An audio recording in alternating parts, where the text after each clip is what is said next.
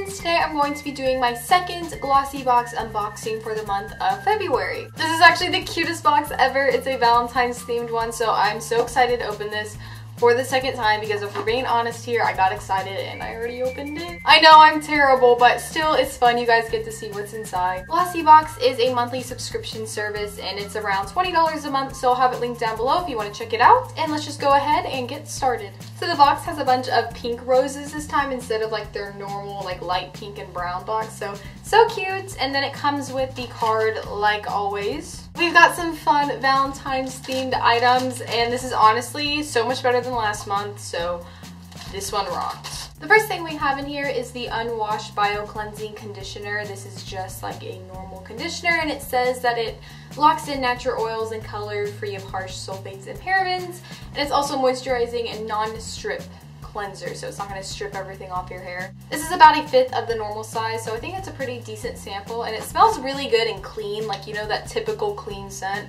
This is what it smells like.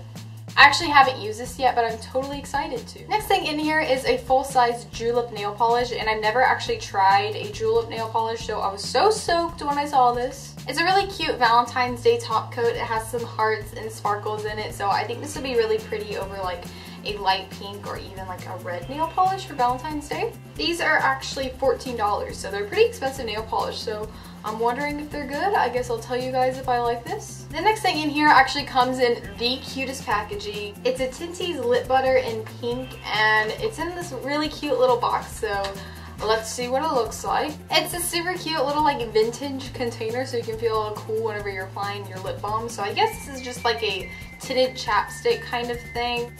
That's what it actually looks like, so I think it's a pretty good color payoff for like a lip balm because usually stuff like this is completely sheer and has no color, so it smells really, really good and this is honestly so cute. I thought this was perfume when I first opened it, but we've got two more things in here. This is the Yogi Flow Indian Rose and Sweet Almond Oil Foaming Shower Gel Sensation. Now I did try this and it's kind of just like a foaming body kind of wash type thing, but it smells really good.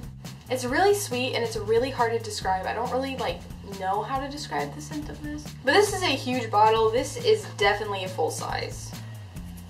Yes, this is a full size and it's $15. Super stoked for that. And the last thing in here is an actual like makeup product, which besides lip balm I haven't seen yet.